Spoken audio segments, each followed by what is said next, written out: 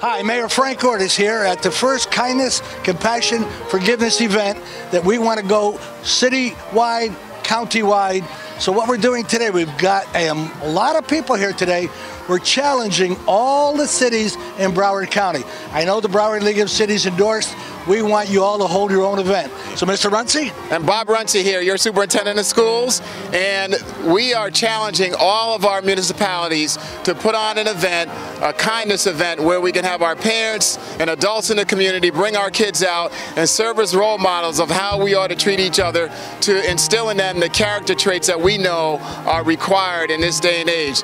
Being kind, being tolerant, being respectful. This is a really great event. We want to have every city throughout Broward County to have kindness. And remember, kindness is not just a single day. It's something that we want to be. We want it to be part of our culture each and every day throughout Broward County. So looking forward to the next city that sign up for the Mayor's Kindness Initiative. And challenge. We're challenging. Remember, challenging.